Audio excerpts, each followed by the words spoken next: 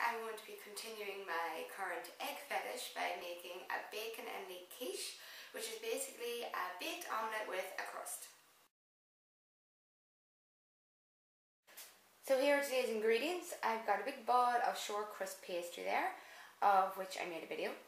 4 eggs, 350 milliliters of milk, approximately 100 to 150 grams of grated cheese, 5 to 6 rashers and 1 chopped leek. There is a video for that too.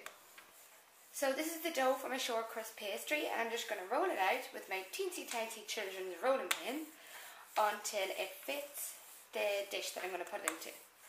This has all been rolled out, so now I'm going to just try and gently put it into the dish, and while you do that, cut off the excess as well.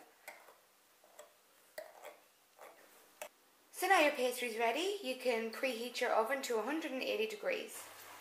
In here I have the 4 eggs. I've added some seasoning. I've also added a dash of chili powder and half a teaspoon of mustard. That's just personal preference.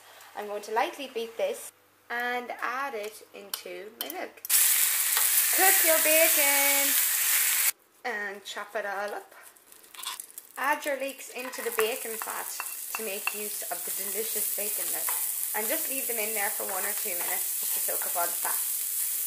Now we're ready to assemble the quiche. First of all, add cheese to the base, add your bacon and leek, and finally add your egg mixture.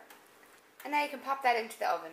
And this is what it should look like after about 40 minutes. You can leave it in for a little bit longer if you want it to be more browned.